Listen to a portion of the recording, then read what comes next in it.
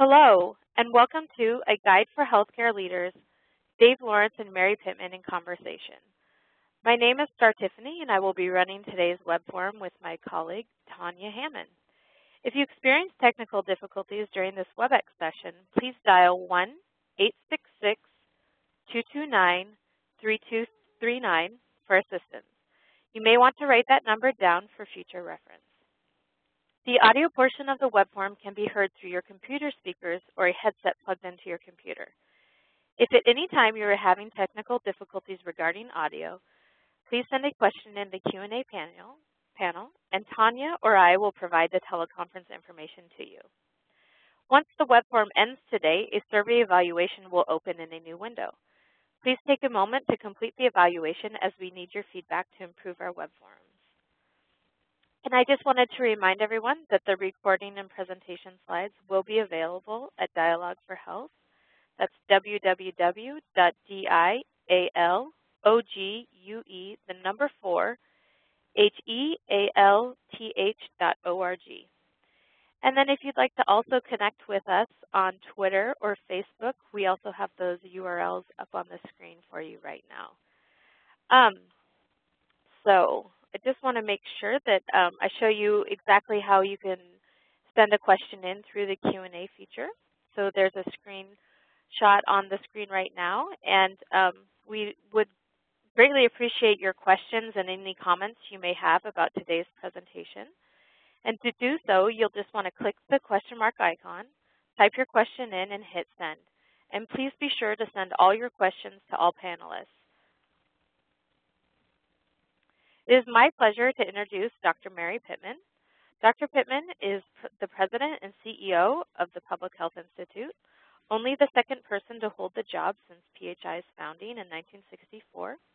She is a nationally recognized leader in improving community health and addressing health inequities, previously working for the Health Research and Education Trust and the California Association of Public Hospitals. We welcome her to our web forum today. Dr. Pittman, please go ahead. Thanks so much, Star, and I want to welcome our audience to our dialogue today with Dr. David Lawrence. I do appreciate Dialogue for Health for sponsoring this event. Dialogue for Health is a project of the Public Health Institute and creates these online workshops, web forums, and opportunities to help bring different perspectives and organizations together to have conversations about public health and pressing health and healthcare issues of our times. Take a look at the website, as Star mentioned before, and you can see upcoming forums, and you can also access forums that have been archived. I also want to thank the California Endowment, which is a sponsor of our event today, for their longstanding support of this kind of educational forum. Today's forum will have a little different format than our usual panel event, and it's going to be conducted more in a conversational style instead of a presentation. The audio recording will be available on the website soon, and you will be able to also access slides. And I want to take a moment just to explain that the slides that will be appearing on the screen during our conversation will be more background slides. We won't be speaking directly from those slides, and many of them are focused on data related to health and healthcare costs and the health reform. And while we won't go through them in detail, they may be useful for you in other settings and for other information. At the end, we will be focusing on a couple of slides related specifically to the book that Dr. Lawrence will be speaking about today. So right now, I'd like to introduce my colleague and friend, Dr. David Lawrence. He's the former CEO of Kaiser Permanente, a position he held from 1991 through 2002. Since that time, he's been active in consulting, writing, and advising private equity and venture capital firms. His first book, From Chaos to Care, The Promise of Team-Based Medicine, was published in 2002 and served as a guide for many in healthcare who are trying to transform their organization at that time. His current book, Best Care, Best Future, A Guide for Healthcare Leaders, was just released by Second River Healthcare Publishing Company, and you can read more about it on the website www.bestcarebestfuture.com. And I personally read it this past week and found it fascinating, and it certainly is an important guide for anyone who is interested in leadership, not only in health and healthcare, but I would say in any kind of organization that's going through change. Again, we invite you to submit questions, as Star explained before, and I'm going to get started. And Dr. Lawrence, welcome. I'm so pleased to have you sitting here in this dialogue with me today. Thank you, Mary. Glad to be here. So, you know, it's timely that we're having this conversation, and particularly around, you know, health reform and the ACA, because March 31st is the deadline for people to enroll.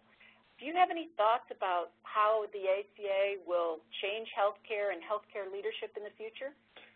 Well, lots of thoughts. I'm not sure they're terribly well organized, but let me just take a crack at it. The ACA is largely directed to the financing of healthcare and financial access for healthcare, but the ripple effects through the healthcare delivery system are going to be significant, I think. In the ACA are a number of elements that deal with reform in healthcare delivery, experiments and pilots and so on. But beyond that, I think what we can foresee is substantial contraction in the amount of money flowing into the care delivery system as efforts are underway to try and constrain costs. What that means is lower margins. What it means is a lot of emphasis on organizing and integrating care delivery to try and get the benefit of more efficiency and better quality, and we'll talk about that, I hope, during the course of the conversation. So I think this bill is going to have a dramatic impact over the longer term on the care delivery system, and therefore has significant implications for healthcare leaders who are engaged in care delivery, not necessarily on the financing side. That's already been well discussed. But my interest, of course, is how care actually gets delivered to people, and I think that's where ACA will have a significant impact. That's great. And I have to push you a little bit because of my background in public health, and certainly the care delivery system is absolutely critical. But what about prevention and what you can do before people have to be taken care of in care delivery? Well, critical question, and it's going to be very interesting because the theory is that with the ACA and in particular the emphasis on accountable care organizations, bundled payments or capitation payments, the changes in the payment system that is slowly making its way through the care system, what begins to happen is you get the incentives moving you as a care delivery system to think further and further upstream in the disease process. Now, we haven't seen a big movement towards prevention and even further upstream towards wellness. We still try to deliver those services through the traditional medical care system, and they're not doing very well in trying to make that happen. We're not using the institutions of public health delivery, for example, in community organizations yet. We're not using them very effectively. But where organizations like the one I was with and Kaiser and Group Health and others like that, where they've been around a long time, they've been able to move further upstream in the disease process and take advantage of many of these infrastructure capabilities that lie outside the traditional medical care system. And I'm hopeful, I wouldn't necessarily predict, but I'm hopeful that the squeeze, the change in reimbursement systems, and the continuing emerging science and technologies are all going to move us further upstream in that process. So we'll focus on prevention and screening more than we ever have before. What you're talking about isn't easy. You're talking about transformation. And I think in your book, when you talk about collaboration as a central tenet of 21st century medical care, that's one of those issues that has to be really dealt with. And the Public Health Institute leads the National Leadership Academy for the Public's Health, which is a year-long fellowship to advance multi-sectoral collaborative leadership funded in part by the CDC as a way to try to bring together public health and health care in the design and implementation of really a system of health. There, as you said, are some incentives under the ACA to make that finally happen, and what we're seeing are many of the fellowship teams are embarking really on uncharted territory in their own community or region. What would you suggest that they keep in mind as they work on this collaborative model and begin to take on that uncharted territory between community and public health and the delivery system? Well, that's a terrific question, and in my view, collaboration is an unnatural act in medicine. If you start back way upstream in the medical care system, as physicians, we're trained to master our craft, to master our profession, and it's an individual mastery. We're trained to really develop that professional autonomy, if you will, that's a cornerstone of the physician profession. So what you end up with as you look at today's healthcare system are a series of silos that are defined almost by your professional training. As a physician, I got virtually no training in working collaboratively. In fact, most of my training served to isolate me, and the reimbursement system that I eventually worked under, the fee-for-service system, reinforces that siloed kind of behavior. So it's not natural to collaborate. And for that reason, it's extraordinarily difficult. You run into all sorts of barriers to collaboration that are the result of just the traditions of the way medicine and healthcare have been organized and the way we're socialized. So the question becomes, how do you break through that? Because the barriers are there. Let's not kid ourselves. I think the places that have been most successful at breaking through those barriers have been the ones that have engaged communities and patients and the families of patients in the process of collaboration, so that you get the voice of the people you're serving helping remind you why you're there. And I think that voice is extraordinarily powerful in helping us break through these kinds of long-standing barriers to collaboration that exist in medical care and healthcare. Could you share a couple of examples Sure. of those successful sites? Well, yeah. One I love is actually an anecdote that appears in John Toussaint's book on the history of the collaborative process that has taken place at Theta Care in Wisconsin. And he describes, this is a medical care example, but it's instructive. A group of women had had a bad experience in obstetrics. They were upset about the care that they'd received. They didn't think that their children were cared for properly. So they had a lot of complaints, and John brought them together with the Department of OB-GYN. And the women explained what had happened to them, and the doctors listened very disgruntledly, very upset with being criticized.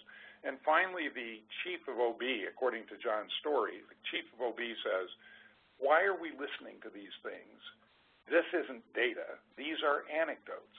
And the woman who was the leader of the group stood up and went over to him just enraged and said, "I am not an anecdote. I am a person. I'm a real human being. This happened to me. Don't give me this data crap." And, they basically had a confrontation that forced the guy to back away a bit and stop protecting himself by surrounding himself in this science, in the data-driven kind of model. That's where you break down some of these barriers. That's allowed them to attack the whole issue of how perinatal care was being provided. At the other level, more towards the question you'd asked about the public's health, I think a good example of this kind of dialogue is what happens in Chicago at Mount Sinai Medical Health System with their institute, which is their public health institute there. And the institute has really made it its business to work with the community and develop a better understanding of the healthcare issues that the community faces, and then work backwards towards the medical care system to get the medical care system to be more responsive to those needs. That's I think, a very powerful example of breaking down the barriers and using the voice of the community to do that. They actually go door to door there, don't they? Oh, yeah. To interview every household that's in that area? In their catchment area. They've done it across a number of disease entities. They use community people to help with the interview process, to help interpret the data. Again, the voice of the patient, the voice of the community is a critical way to get collaboration to really work. Otherwise, you just get caught up in your little internecine battles of medicine and healthcare that sort of stop that in its tracks. Let's shift gears a minute. You spent much of your career at Kaiser struggling to keep costs down while simultaneously improving patient access and quality of care. Given that the ACA was enacted in part because of rising healthcare costs as well as the access issue, do you have thoughts on the strategies that you mention in your book that can really address these thorny issues of access and cost? Yeah, I really do, and in fact, it's a central tenet in the book itself. The basic argument that I believe very deeply, and I think the evidence supports pretty strongly, is that by focusing on delivering the best care possible, you actually are committing to a moral act, which is the moral part of leadership that we all have to start with, but you're also committing to a process that has the very best opportunity to lower costs. By driving quality up in the kind of way that is unending, continuous, constant effort to try and make things better, what you're doing is constantly focusing on the main driver of costs in healthcare, excuse me, which is unnecessary or unscientific variation in the way we practice. And so you're trying to narrow variation ever closer to being a single point solution. It's rare that we can get there. The science isn't really strong enough for that. But over time, what we find is that we can get narrower and narrower in what is allowed variation. The difference between the variation we have and what we get to by narrowing it is a delta that is, in fact, the source of significant savings. It's why virtually every major complex industry focuses on trying to drive that variation out of what they do. It's because that's how you get dollars out of your cost structure. So I think what we certainly tried to do at Kaiser and what is coming with the ACA and we see as a long-term strategy, as the best long-term strategy, is to focus on delivering the best care possible. That's an unending journey. It's an unending effort, and it's that effort that allows you to capture savings by reducing inappropriate variation, expensive variation. That's where the real dollars are in healthcare that we don't need to spend. Unnecessary care, inappropriate care, care that isn't planned properly, the recurrence of the redundancies in the healthcare process. All of those are what we're talking about when we reduce variation in the care process. Obviously, the further upstream you can go in screening and prevention and so on, the less you spend downstream, the less likely you are to get caught up in tertiary quaternary care, which is very expensive. The more you plan those processes so that it's seamless from the screening and prevention clear through to the proper treatment for those who need it, the better your care will be and the less expensive it will be. It's a very hard concept because we've always talked as though quality and cost reduction, quality improvement, cost reduction are antithetical. But actually the way you achieve cost reduction is by driving quality up. I think that's a really important point to make because I think the general public worries when we frame everything as reducing costs. And really what you're talking about is high reliability, something that a patient knows if they go there, the quality is always going to be high, excellent, and improving always. Yes. So I think that's the framing of this is really important. Well, one of the things that certainly came through loudly and clearly to me in my time at Kaiser Permanente was something I call the loud and soft words that we use. When you say we're going to raise quality and lower costs, all people hear is lower costs, which means, okay, you can't raise quality and lower costs, so what you're going to do is operate on the cheap. Cut corners. Yeah, cut corners. And so I tried, I wasn't always successful, but tried to remove the lowering cost out of the conversation because it's the natural consequence of doing quality right.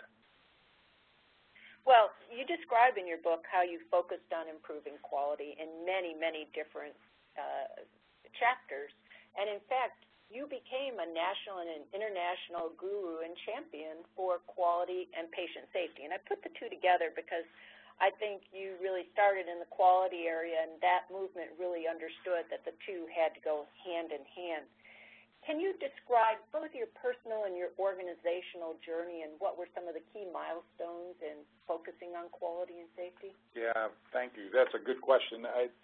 It began personally when I actually, as part of the leadership development process that we went through inside of Kaiser Permanente, I was lucky enough to go to the advanced management program at Harvard, the mini MBA program at Harvard. as an officer of the medical group in Portland, Oregon. While I was there, I was, in all truth, I was bored to death with most of the courses. I just couldn't find the relevance to what I was doing or what I did in my job. But one of the things that really intrigued me were a couple of lectures on operational excellence. And I kept thinking, boy, there's something here for medicine, for healthcare. And so on my own, I met with a professor and began doing a lot of reading of the literature at that time, Deming and so on. And they were just starting, Don Berwick was just starting to talk about it in New England Journal and a couple of essays that he wrote, a couple of editorials. IHI was just getting off the ground a little after that, actually. So there was a beginning, a very nascent idea that somehow using the tools that had been very, very powerful and effective in other industries, using those in healthcare could really have an impact. And that registered with me, but it took several more years before I could figure out how we would introduce those kinds of ideas into an institutional setting that basically rejected that notion.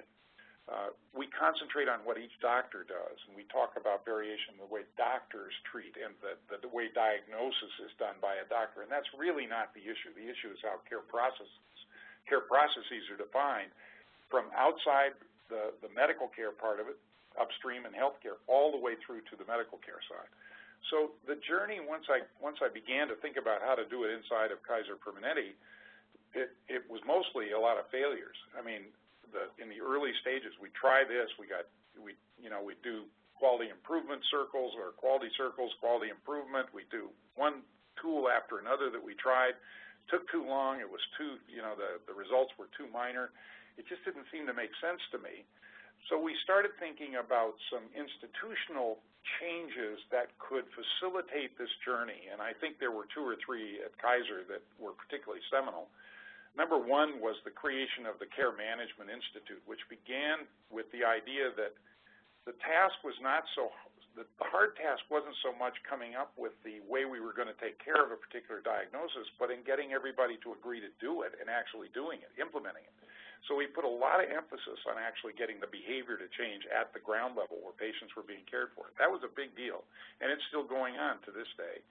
The second was the decision to link the organization with an electronic medical record, and that was a huge investment. It took really more than a decade to roll through the organization, but that facilitated transparency that's a crucial part of quality improvement.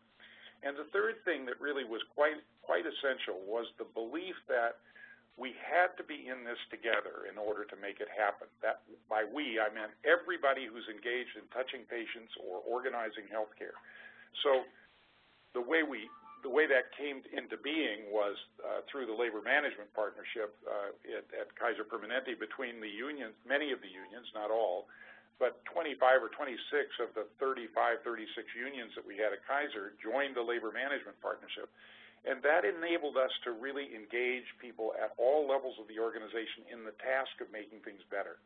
And so those were really crucial steps in my own journey towards trying to create a culture that enabled us to perform at a level that we hadn't before. Well, you worked your whole career really dramatically ahead of the curve, working on some of these issues that were not yet on everybody's radar and struggling to change the culture of an institution. And those changes were finally felt much later down the line, a situation that doesn't appear really that unique. It takes a long time to get things done. Are we destined or doomed to have major shifts take 20 years? And are there ways that you think leaders can change that time frame and become more nimble at making major changes? Well, I don't believe in miracles or silver bullets or one-shot kinds of things. This is really hard because what we're doing here is to change institutions that have really developed and become what they are now over a period of 100 years. The reimbursement systems, the professional systems, the legal systems, the socialization processes that go through, that create the professionals and the people engaged in the healthcare and medical care enterprise are deep and very powerful. And so to change organizations requires a kind of I would describe it as patient impatience. You never can be satisfied. You got to keep going at it, keep going after it. But it takes years to change these organizations, and anybody who believes it can happen faster than that is smoking dope. If you happen to be in a state where that's legal. There are other states where you can't do that, so maybe I'd use a different kind of analogy. But they're smoking something that doesn't make them realistic. It takes years. We had a meeting I remember very well at the Lucian Leap Institute on patient safety when we were talking to representatives from Denver Health and also from Virginia Mason. And we asked the leaders who had been at this transformation of their organizations for a decade, say, how's it going? How far along are you? And both of them responded with the same thing. They both said, well, we're about halfway there. So, they're looking at a 20 to 25-year period to try and transform an organization. And the important thing about that is, A, it takes a hell of a long time, but the second part of it is, B, it transcends or it cuts across leaders. One leader is unlikely to be there long enough to start it and finish it or get it completely done. You have to transfer that to a second leader or a third leader, and that's what's happened at ThedaCare, for example. That's what Patty has done at Denver Health. Gary Kaplan, who's led this enterprise at Virginia Mason, is still in his position. He's about 14 years into his role as CEO. But he's now thinking about how to transition it to the next leader who can keep that thing going and add a very different perspective. This is long, hard work to get it to change. That's a really interesting perspective of trying to make that transition when you're ready to leave an organization and have someone else continue to carry the baton forward. Yeah. What do you see as some of the critical elements that you have to put in place while you're still the sitting leader to make sure that that happens? Well, it's one of the primary responsibilities of both a board and a CEO is to prepare for your departure. And I suggest in the book, this actually wasn't my idea. It came from Bill George, who at the time was chairman CEO of Medtronic. And we happened to be in a kind of a personal conversation, and he asked me how long I was going to stay as CEO, and I said, I don't know, I'm not sure. I'm still having fun. It's, really exciting. And he said, you know what I did? When I took over as chairman CEO, I gave the board my letter of resignation signed or dated 10 years in the future. He said, I had done enough research to find out how long a CEO can really be effective. And he said, after about 10 years, you've used up your bank account with the organization, and then you're kind of treading water. It's awfully hard to continue to make big changes in an organization after that because you're tired and you've used up your currency in a way. So he said, I'd suggest doing that. I thought it was just stupid when he told me. Honestly, I went home and I told my wife that he had said this to me, and I thought, geez, you just leave yourself wide open when you say that. Then I got thinking about it, and I finally said to the board, I'm going to leave 2 or 3 years hence, and it was very liberating when that decision was made. So what I recommend in the book is actually the first thing that you do when you take over as CEO is to decide when you're going to leave. You may not communicate that with anybody, but what it does is give you a period of time that you are going to be actively trying to make change. And it allows you to kind of ignore some of the lesser stuff or to get wrapped up in a lot of the weeds because you're thinking about the fact all the time, I'm going to be going. I'm going to be leaving at such and such a time. That's the first thing. The second thing is the minute you start, you begin your job, you begin identifying the people who are going to succeed you and begin preparing them. And so the succession planning everybody talks about, but it's really hard to do and do well. You've got to have a cadre of people inside the organization who are capable of carrying on the work that you and they have done together. It doesn't always work, but that's another responsibility you have. The other is to make sure this isn't about you. This is about an organization that is deeply committed to this direction, and that's your job, really, as a leader, is to create the conditions, the commitments, the partnerships with the board, with the senior team, with the medical groups, with all the people inside the organization, and most importantly, with the communities you serve and the people you serve. Creating those partnerships, that's where the momentum comes from. And that way, when you leave, you've got this whole forward momentum being created by these people demanding that that's what you continue to do. That's what you have to do in order to keep it going after you leave. That's your job as a leader, basically. Really interesting. It provides a whole different level of urgency to the work that you take on. Absolutely, and a lot of ways of ignoring things that are trivial, which can really wrap you up and keep you completely occupied if you're unwilling to confront these more difficult things or you want some excuse not to. Sage advice. You were famous in your career for the investments and the importance that you placed on technology. It's noteworthy that some similar healthcare systems really lagged in the arena of technology. What is the role of leadership in keeping a company abreast of current technology and innovation, and what level of evidence do you think you need before making a major decision to invest in the next new thing? I think the leader has got to have one foot in the outside world, and it's in the world where the technologies are beginning to emerge that actually are going to impact on healthcare. And the tendency that we mostly have, and I certainly found it was true, we're very, very busy in running a healthcare system. There's no absence of demands. So it's hard to make time to do this, but I think you're derelict as a leader if you or someone in your organization doesn't have the responsibility for constantly scanning to see what's going on out there. The tendency is to look at healthcare applications and be narrow about this, but the most disruptive kinds of things are coming from outside of healthcare. And you've got to stay abreast, at least in a general way, with what kinds of things are emerging, and then try to guess how they could impact you either positively or negatively, and worst of all, disrupt you and leave you, just out of luck in terms of your ability to compete. So I think a leader has to do that. Now, the second part of the question is, what is the evidence? That's a really good question. I don't believe in it. I don't believe in randomized controlled trials for testing new ways to deliver care. I believe it's the gold standard when I'm putting something in you or doing something to your body. We want to know that. We have to know that it's safe and it's going to work. But when it comes to delivering care or finding new ways of linking care together, the real question is what works. And the only way you do that is by looking at something, saying, I got to try it, and then I've got to learn my way to the solution, not study my way to the solution. There's really a very different kind of model.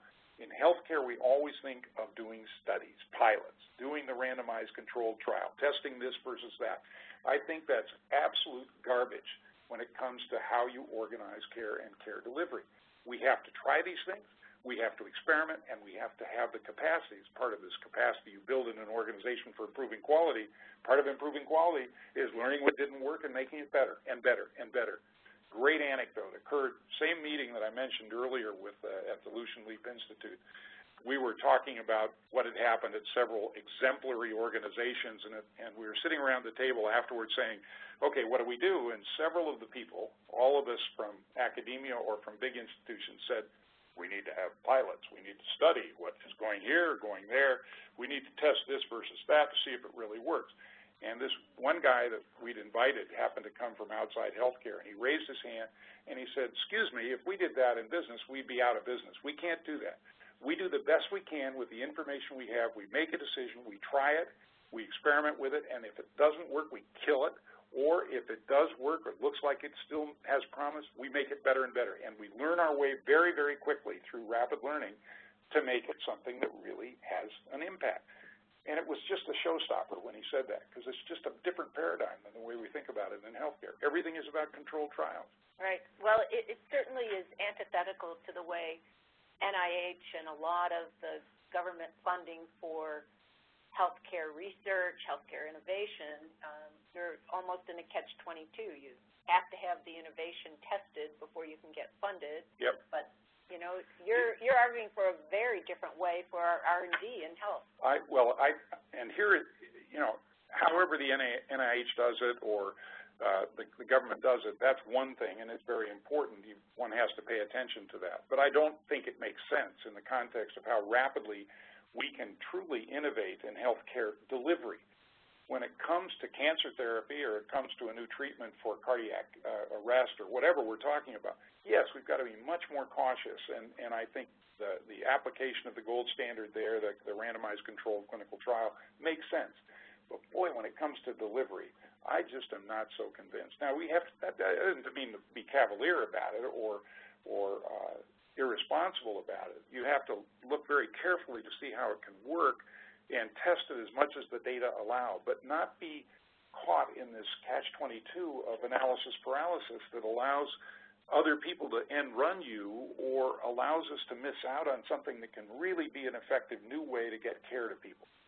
Well, CMS has the Innovation Fund, and right. hopefully some of those rapid tests are and they're using emerging. Some of those tools, yes, sure. Exactly right. Sure. You discussed the lean model a lot in your book. Can you talk about how Kaiser's made some significant changes using lean as a model and its benefits, and how can that be applied to smaller organizations? Well, first of all, I can't tell you how it's worked at Kaiser because we didn't use lean when I was there. Okay. We used a number of different quality improvement tools, of which that was one. And every quality meeting, every patient safety meeting we held, there were storyboards about improvements in operations that were made using those techniques. So it just was ubiquitous. However, it wasn't the central way we operated. Okay. In my book, I argue that the most successful organizations in transforming themselves have made something like Lean or the Toyota production system or Six Sigma, something along those lines, the centerpiece of the way they get things done. That's how everything is done in their organizations. And they're smaller ones relative to Kaiser, for example. It is Virginia Mason. It is State of Care. It is Denver Health, where they've used these techniques, this technique, as the centerpiece of the way they drive change in their organization. It's very hard to inculcate a large, well-established, deeply rooted culture with that very different way of doing things. And that's fundamentally what my book is directed to. What lessons can we learn from what I did at Kaiser, from people have done around the country, to try and drive that kind of operating system deeply into the culture, the way you do things across the entire organization. It is non-trivial. It's very, very hard. How does it work? It's all around variation management. That's the essential thing. And the other essential thing about it is to recognize that care delivery is a process. It is not a single act. So it starts in the patient's home, and it ends when the patient gets the best possible outcome from what it is we have to offer. And it can be anywhere along that continuum that the care is ended because of prevention or screening or maintenance or whatever we do. But it's an end-to-end process, and it's designing that process to have the most reliability and the least unnecessary variation it can possibly have, and then narrowing the variation with experience over time. And if you listen to Brent James at Intermountain Healthcare, you listen to Don Berwick at IHI, you listen to the people who led the effort at Virginia Mason, Theta Care, Denver Health, that's all they do. That's what they focus on, constantly trying to narrow variation through study, through learning, rapid learning, and looking at the data through transparency and making it better and better and better. The other part of it that's so crucial is the people who've been able to move their organizations the furthest are those who've incorporated patients and their families and the communities in that dialogue about how to make the processes work better. It is not an expert-driven system. It is a collaborative system. And the answers come out of that, and the measures come out of that conversation. Fascinating. I know a while back you held the belief that healthcare was not going to be able to change from within, that it was going to be outside forces that really drove the change. And it's a little ironic. You've written a guide for how healthcare can change itself.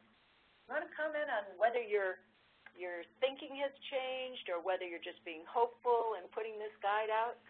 Well, I spent a long time working with collaborators inside of Kaiser Permanente to make changes, and I know it is really hard. And listening to the people I've mentioned talk about their journeys, it's really hard.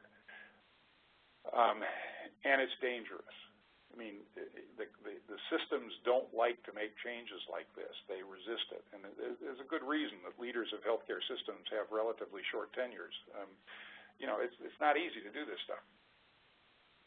But I felt I had to think about and write about all the things that I could learn, that I had learned and could learn from others about how to change from within. But at the end of the day, I think it's not a losing process. It's just extremely slow, as we've said all along. What I worry about for the existing healthcare systems, and am encouraged by, because it's where I've been spending a lot of time too, is that these disruptive innovations are occurring around the healthcare system and are going to set it on its ear. These changes are really big-time changes. They're demonstrating how we can deliver much of primary care away from the traditional medical care system. We can do much of prevention and screening and wellness using technologies and tools that are not under the aegis of the public health departments, not under the aegis of the institutions. And in fact, those institutions are almost indifferent, or they're blind to these changes in my mind. So at the end of the day, I think what we have is an effort to try and change everything we can inside the existing systems where change is possible. But at the same time, it's a race against time for many of these things, because these technologies that are beginning to emerge now after 10 and 20 years of financing for private equity and venture capital groups, these technologies are beginning to get some real purchase. And they're exciting. I mean, they really provide a whole new way of thinking about the way we deliver pieces of the medical care and healthcare puzzle, away from heavy dependence on people, heavy dependence on the old professions that we all know and love, the old institutions that we've all tried so hard to change. So I see a real tension between these two things. I'm not against making changes in the systems we have. I love these systems. I've been part of them. I've worked in them. So I wrote the book really for that group of people. But meanwhile, around them are things going on that are pretty telling. They're pretty exciting. Sounds like in the landscaping that you're suggesting, there better be somebody watching those and listening and bringing those voices, because you're going to have a very different patient population to deal with. Well, those yeah, technologies. Absolutely. I mean, if you stop and think about, just look at the numbers, the sheer numbers, the whole primary care system is just crashing in healthcare in the United States because of the lack of primary care physicians being trained. The numbers are, I mean, it depends on who you read, and I know people have different views about how much physician assistants and nurse practitioners are going to substitute for physicians and so on, but the numbers don't really add up. And moreover, the technologies are enabling us to deliver many aspects of primary care, including prevention and screening, at much lower cost, much more accessibly to people in the communities and that don't rely on these big institutions. So yeah, I think you have to keep track of these things outside of traditional systems, just so you're not taken by surprise. The first reaction I get when I talk about many of these things is, oh, baloney. And I think, oh man, that's the wrong way to think about this. It should be, oh my goodness, this could really be disruptive. Be looking for those things that don't look like they have much purchase, but just watch out for them, because these are the ones that catch you by surprise. Right. Well, even the new entrants where certain industries have all of a sudden started to add a healthcare component to them are things that we need to be absolutely much more aware of. Sure. I have a question from the audience that I wanted to share, and this person's asking, what opportunities should we promote in our dual roles as health professionals and patients consumers of healthcare? Interesting question. Well, I want to go back to this idea of what the most effective lever is on the care system. It is truly the voice of the patients and the voice of the families and the voice of the communities. So in your role as a health professional, it's easy to hide behind our profession and say we know better. But if you, as a joint health professional and patient, can remember that it's the voice as a patient that is the most powerful voice coming into an organization, that's where you can have the most impact. I was really delighted when I met the people at one of the medical systems in New York, and it's Long Island Jewish, and the hospitals of that system. And I remember talking to Michael Dowling, who's the CEO of that group, and he used a term that I just love, which is that it's his goal to have the organization and the people in it marinate in the voices of the patient. Isn't that a great? That's a great term. And you know what he's done, I think, is probably I didn't try to do comparative studies, but it certainly was one of the more interesting ones I heard about in terms of the many ways in which patients are plugged into the decision-making systems of that organization, from patient care decisions for individuals to design of patient care systems by groups of individuals working with professionals to design a strategy, to large questions about where we put things. All of the patient's voice is everywhere. And it's the patients telling us in their voices. It's not somebody else being an intermediary. It's not surveys. It's not studies. It's listening to these guys tell their stories and being face-to-face with them, and that's really powerful. Those stories really have an impact on an institution, especially if they occur all the time, everywhere. Board of directors meeting, every board of directors meeting starts with a patient telling his story. Every senior team meeting starts with that. Every medical staff meeting starts with that. I mean, it's everywhere. And I thought, that's genius. I mean, most of us occasionally include patients in the design of things. You know, Cincinnati Children's, reportedly has, 50 or 60 work groups going at any given time. They all have patients or families, members on them. That's really pretty substantial. We didn't do that much of that way at Kaiser. When I was there, we thought about building bridges to the community, but we were still more insular. We thought we could do it with ourselves. When we did venture out and had interactions with patients, it changed the way we did things pretty dramatically. So I can't even remember where I was on this. This is really the cornerstone issue. Yeah. You're hitting on some points that the audience is interested in, because we've had several people sending questions about, asking, by unscientific variation, do you mean reducing waste similar to lean and the lean concepts, and also saying you've hit a great point on misplaced faith in randomized clinical trials for things that aren't, specific care focused and are more organizationally focused. So you're definitely hitting on some of those points that people are interested in. Let me take us back to leadership for a minute. In your book, you talk about really starting slowly, and that's a big theme for gathering your leadership currency, if you will.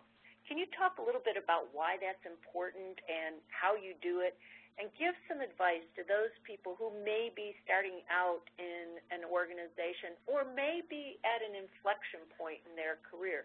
Is it possible to reset and start slowly again, or do you only have one chance when you're new in an organization? That's a really good question. And I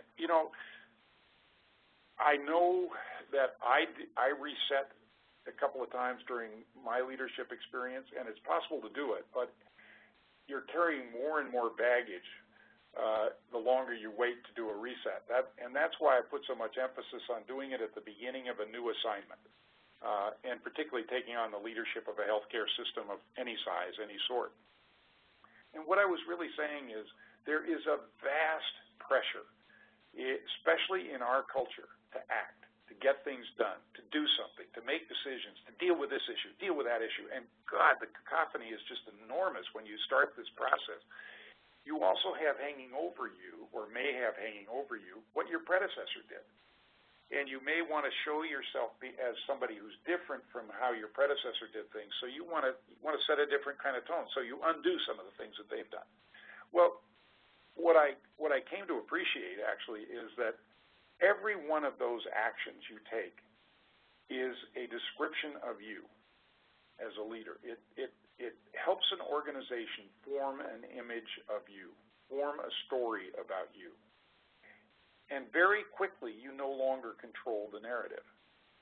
The organization has a narrative about you, and it's very difficult to break out of that narrative. And so what I suggested was, don't act. If you can only act on the few things that you absolutely have to, you have no choice. If you're taking over a dying organization or an organization that needs to be turned around right away, of course, you've got to do things. But to the extent your circumstances permit, breathe. Take time. Listen. It's the only time you have in your career where people will tell you what's on their mind about what they'd like to see in the organization, because there's no story about you yet. Right. You are new. It's all the hope, all the prayers, all the kinds of things that they lay on top of you That's the time to gather information. It's also the time to build your partnership networks, really your power networks that you need to have, which are based on your ability to communicate across the organization in many, many places.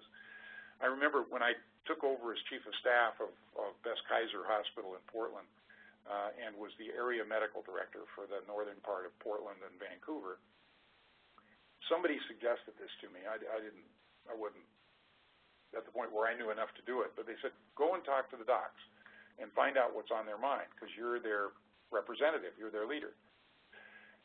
So I spent the first 2 months, I think it was, just going and meeting with all the docs. There were 150 docs. And I spent maybe an hour, sometimes an hour and a half, with as many of them as I could possibly meet with. And I think I met with the vast majority of physicians. I don't remember. But man, oh man, it was so important, because it forced me not to form preconceptions about what the issues were. It forced me not to create a dialogue or a story about me. It allowed me the luxury of learning who they were and what their issues were.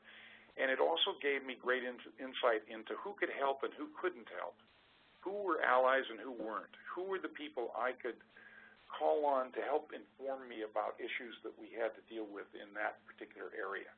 So the go slow kind of suggestion, the building your communications network, the building your information base so you really understand in greater detail the kinds of things going on in the organization, all of those are crucial.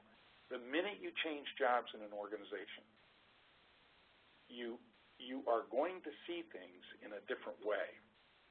And you need to have time to formulate what you're seeing and understand what you're seeing. And you can't rely on the biases you bring from your prior job.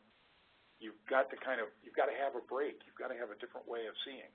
Well, I can relate to that, because before taking on the role as president and CEO of PHI, I'd been on the board. You've been on the board, and yeah. I thought I knew the organization, but I did take that time to stop and listen, because many of my preconceived notions as a board member were quite different Absolutely. from sitting inside the organization. Absolutely. One of the things that you mention in your book is that we're all in this together and that all levels have to play equally. What are the challenges to really making that happen, and what are the outcomes that make it worth it? Well, the basic idea is that you cannot design responsive and effective care processes start to finish without everybody who touches those care processes being involved in helping design them. There's no expert who's smart enough to do that. There's no small group that's smart enough to do that for very long. So from patient to person on the floor to person, right there with the hands on, all the people who rely on those systems, they all have a role in helping design those care processes end to end. At Virginia Mason, it's called value chains, and they define a value chain as a care process from start to finish. And when you map all the people who have to perform in order to make that value chain the highest level performance as possible, the highest quality as possible, you begin to realize you can't do it without all of these people from top to bottom. It's not just a matter of making sure the doc does the right thing. I mean, criminy, in a chronic disease patient, I don't know what the numbers are, but it's something like 7 to 9 physicians are engaged in most patients with chronic illnesses care. And then you put behind that the nurses and the nurse aides and the people who have to, all the people who have touched, it's hundreds of people. So if you just stop and think about trying to design the care processes to be as high quality and high reliability and robust as possible, you can't do it without everybody. We say everybody. What that really is saying is you've got to have people from all levels who are engaged in that design process and that learning process. Now, there are huge obstacles to doing that. Healthcare is built, or medical care particularly, is built around a very strong hierarchy with the doctors at the top, historically at the top. It's built around a culture of blame. It's built around a culture of trying to avoid looking stupid. There are all these mixes in here that make it very difficult to think as a gathering of people who are basically equal in helping design these processes and run these processes. It's not easy. It's not trivial. And it's a battle. I think that's why it takes so long to transform an organization. It's not skills so much as it is attitude and culture that allows you to deal with people this way. So it takes a long time to inculcate that. There's one anecdote that occurred to me after I left Kaiser. I was at a fellowship for a few months, and I went up to visit a cardiovascular surgeon in Concord, New Hampshire, who had really done a great job instituting something called team rounds. So every morning, he is the cardiovascular surgeon, and the team of people caring for the patient went into the patient's room with the patient's family, and they spent 20 to 30 minutes deciding what was going to happen with that patient. There were 2 or 3 cool things that happened. This took a long time to put together, but the first question they asked is, what did we tell you we were going to do yesterday that we didn't do? Where did we screw up, basically? So the first thing out of the patient's mouth and the family's mouth was, well, he had a headache, you never got it back to him, or, this or that. It was marvelous. Set a very equal tone. Then each person around the team talked about what they had observed and the questions they had from their particular perspective of the patient.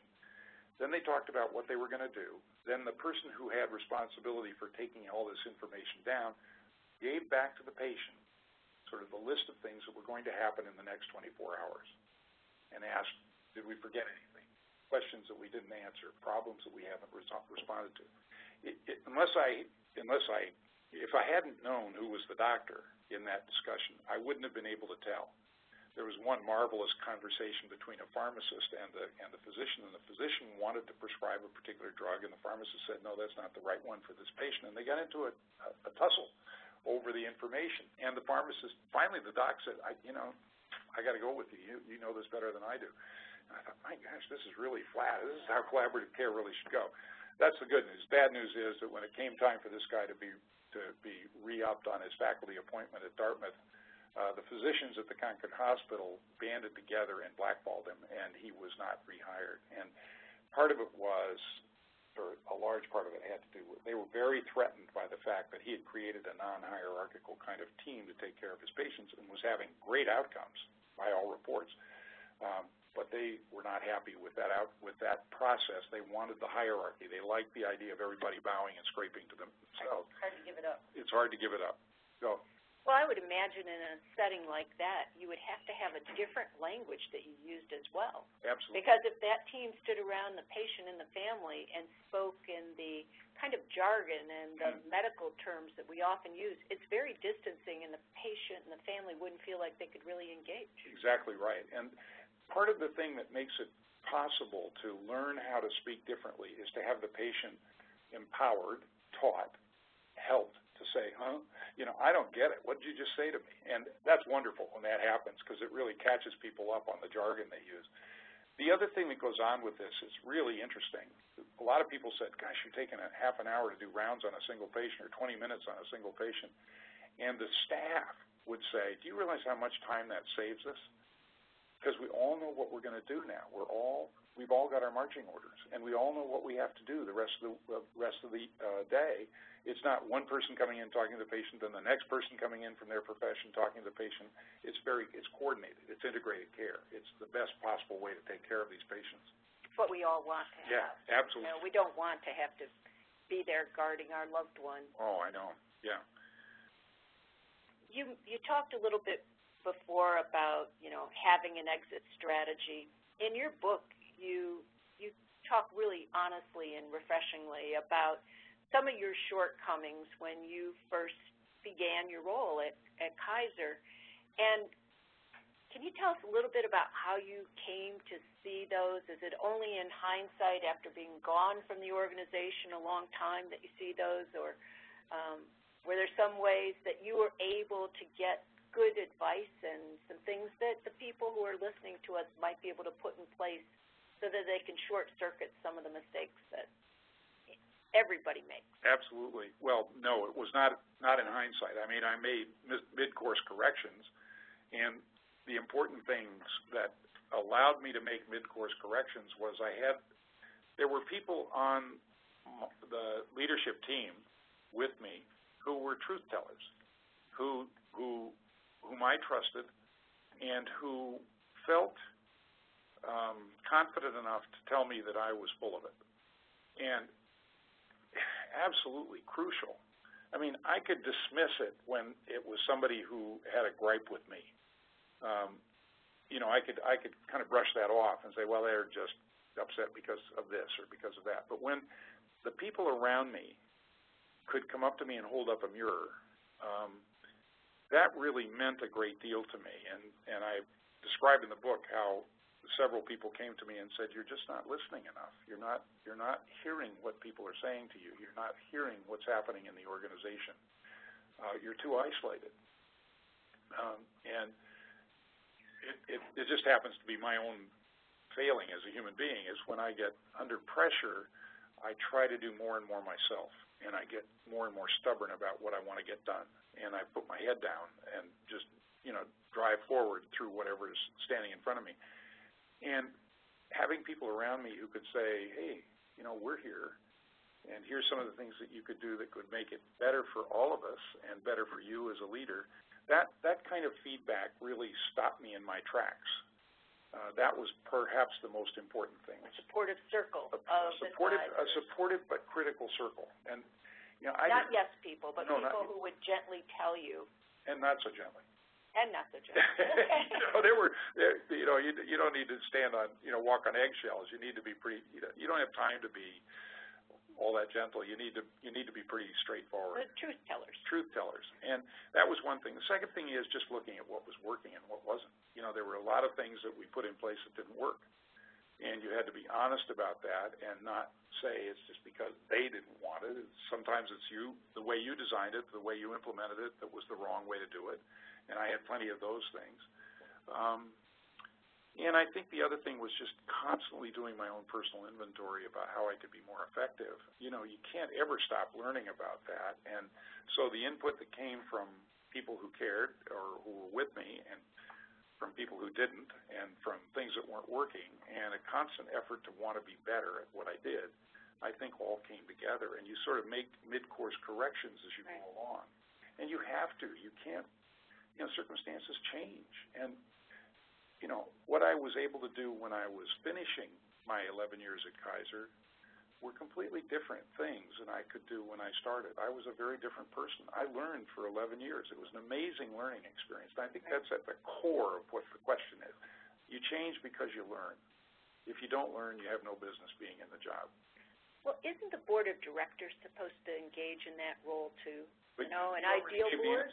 You already gave that answer, Mary. You said, when you were a board on the PHI, you were a board member, and then you didn't really know enough until you came into the organization to know what was really going on. The board was very helpful. I don't mean to say that they weren't. They were extremely helpful and extremely supportive and extremely helpful in being honest with me about what they saw.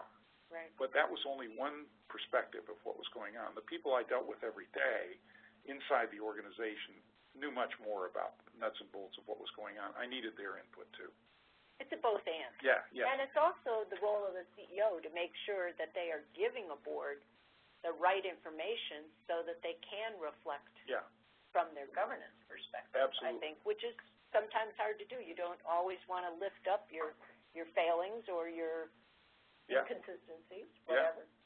We've had a couple of listeners ask some questions. One asked if you would please respond again of what organizations are doing team rounds. There's someone who's interested in doing that, and where might they get more information about it? Well, I think this one happened to be at the Concord Hospital in New Hampshire, and it was pioneered. Mary and I were talking about this earlier today, but it was pioneered at Harvard. I think if you look up the term team rounds, you'll see where people are trying to do it. They're doing it in a number of different ways around the country. Typically what happens with many of these kinds of innovations is you'll get somebody who pushes the idea, a doc or a group of nurses who want to try and do that. So you'll see it in pockets here and there. I don't know anyone, and it's not because they aren't doing it. I'm just not. I just don't know enough about what's happening operationally to know where an entire institution is doing team-based rounds, perhaps as a matter of maybe on IHI's website. You can probably find it there. Yeah. Right. It's certainly powerful. I think that there's no question that it's really powerful. And if you believe in collaborative team-based care, then clearly team rounds are part of one of the tools you use to make that happen. Right.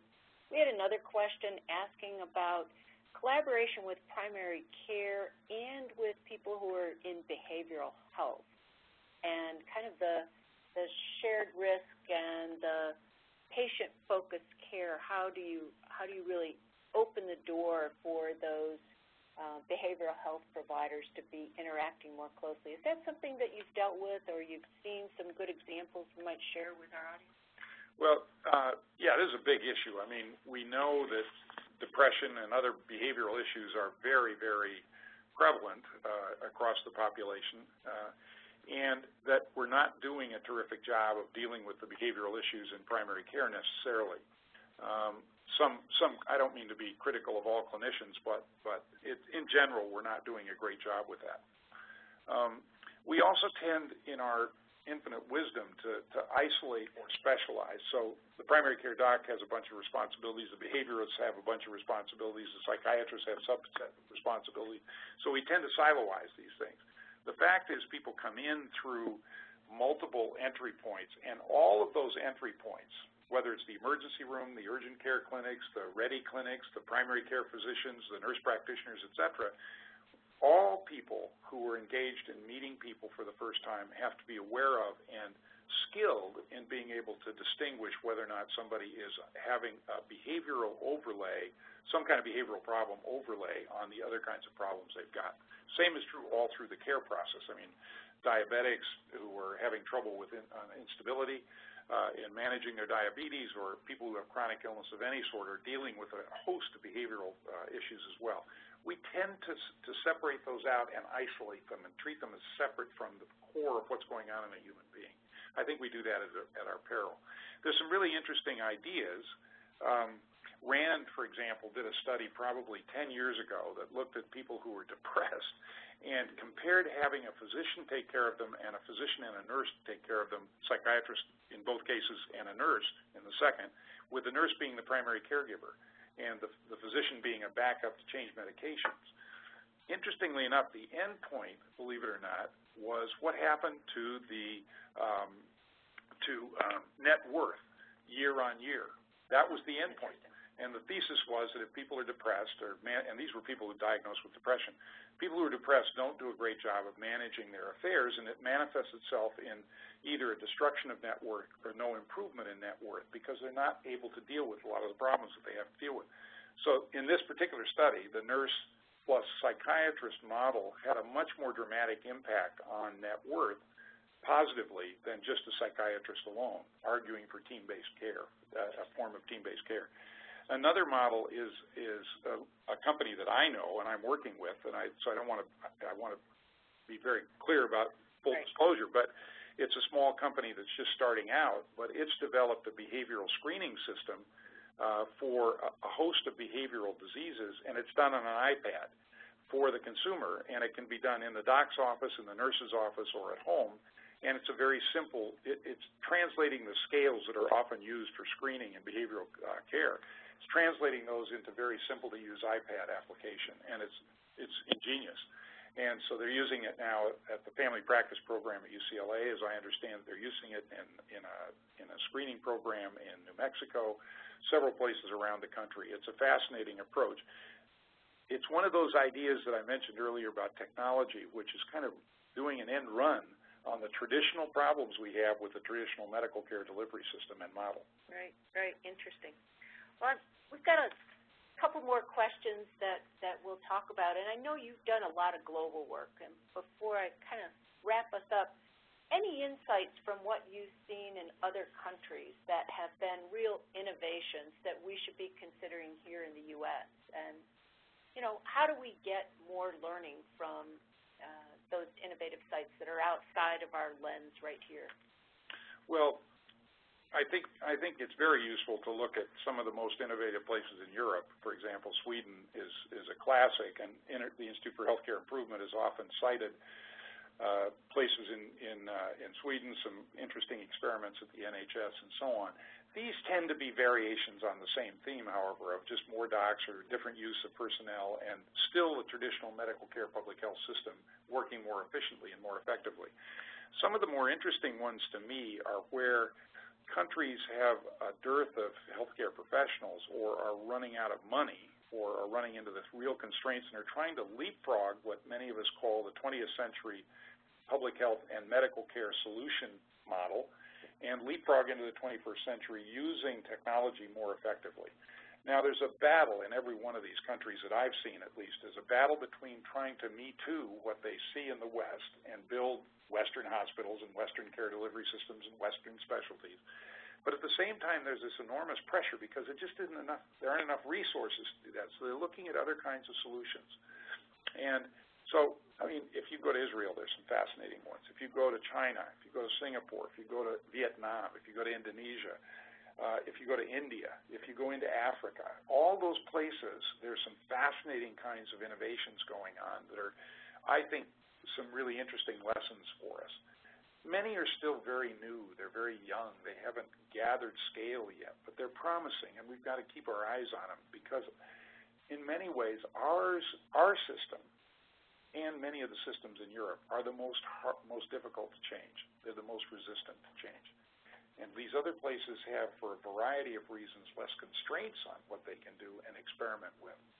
In fact, I think it's so much the case that we're so constrained here in the U.S. and in Europe that many of us who deal in private equity venture capital investments, for example, encourage the companies to go outside the United States to try and to grow their technologies because they can do so out from under the FDA, out from under the state medical societies and all the kinds of regulations that they have to leap through and the reimbursement systems and all that sort of stuff. So I'm keeping my eye on what's going outside the United States. I'm involved with some of them. I can't give you specific ones yet because they're too nascent. Okay. All right. The dynamics are very different. But we should be keeping our eyes out there. Well, this is PHI's 50th anniversary, and while we're celebrating so many of the things that have really contributed to public health and health improvement over the last 50 years, to name a few, reduction in smoking, improved immunizations, family planning technology improvements, the ability to really eradicate a lot of the infectious disease through, clean water and immunizations, and really to take a look at understanding that nutrition and physical activity are an important part of the equation, and I could go on and on. But one of the things we're really focused on at PHI as we're celebrating those successes of the past is what should public health be targeting in the future. And we've been asking people to go on Facebook, and we have a slide up now with our Facebook and our Twitter address to share their thoughts with us about what public health should be like, what it should be attacking, what it should be supporting in the next 50 years. Let's hear your perspective about public health. You're an old public health doc as well as being a CEO of a major healthcare system and insurance group.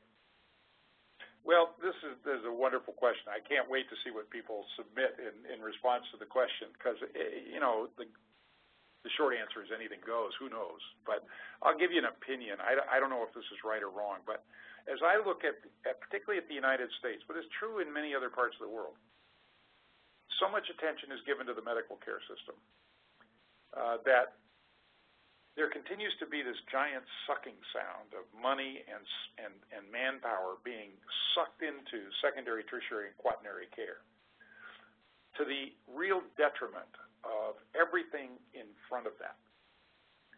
And so what's happening is we know that there is plenty of science to support what is possible upstream from the medical care system. We know that. The real issue is how do we deliver that? I don't see the public health departments, frankly, making the kinds of radical changes any more than you see the medical care delivery systems making radical changes. It's awfully hard when you've got so much institutional inertia. But the technologies that are beginning to emerge are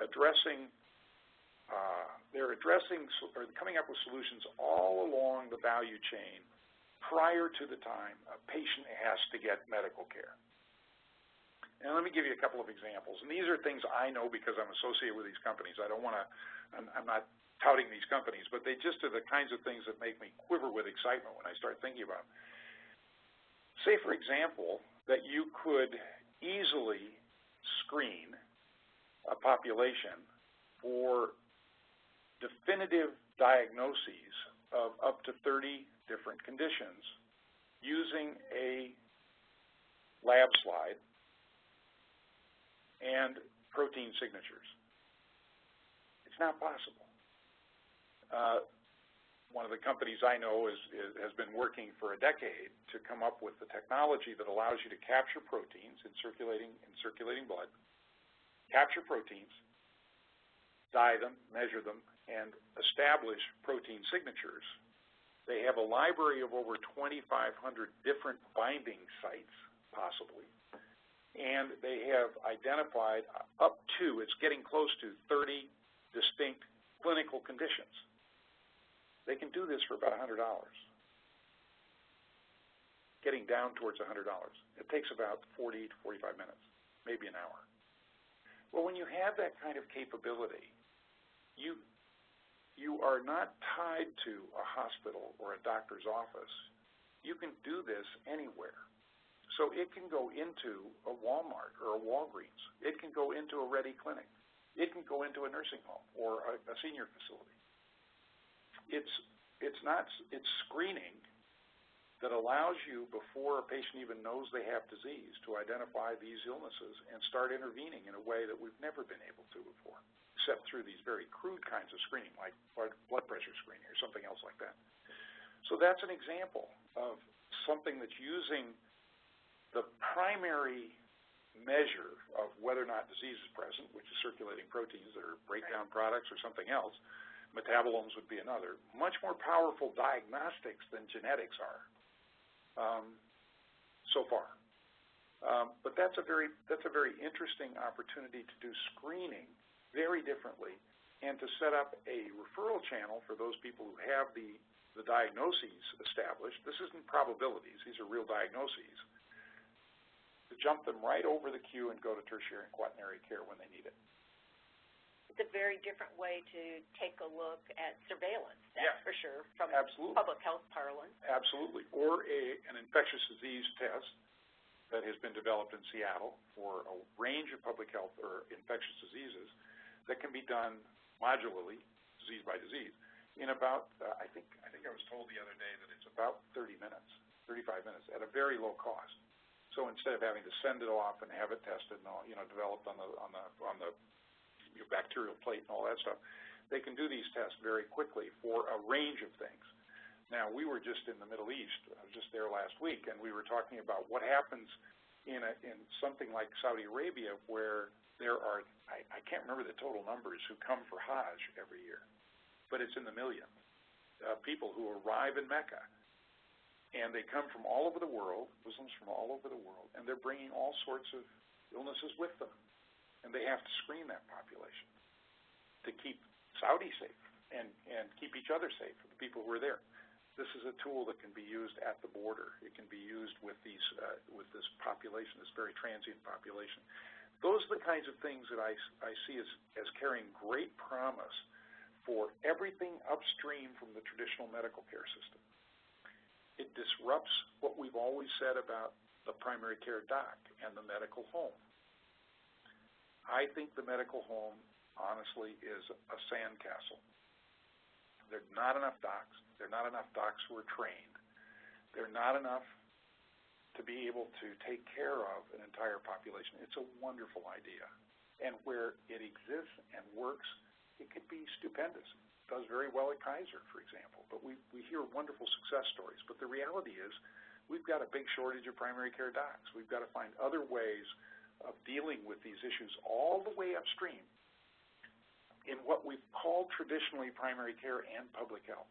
So I think the biggest future is really around disruptions that are going to take off pieces of those and do them in ways that we've never contemplated before. There are some of us who believe that we really need to be looking at community care organizations, and you know this is an old saw for me. And we've seen some incredible shifts in terms of the health of a population by having strong community support, by dealing with the issues of inequities in terms of, poverty and access to healthy foods. And do you see that as continuing to be issues we're going to be grappling with out in the future?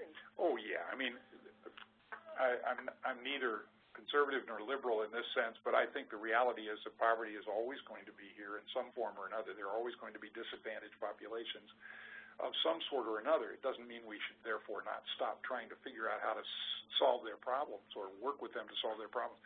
But the core idea that you have is of community organizations who play a role in shaping the way healthcare and medical care is delivered. That, to me, is a major thrust over time. They may be organized community entities. They may be something that care systems organize to help them in these processes. If you go to Asheville, North Carolina, and talk to Ron Paulus, what he's done is to bring community members in to help him decide where he needs to put many of the installations for his healthcare system that he runs. So it can be formal, it can be informal, institutional, non-institutional. But it's a crucial area, I think, to shape the care system in the future. Interestingly enough, the more people you engage in this process, the more in the community you engage, the less you spend time worrying about tertiary and quaternary care. That's got to be there. That's got to be good when it's needed.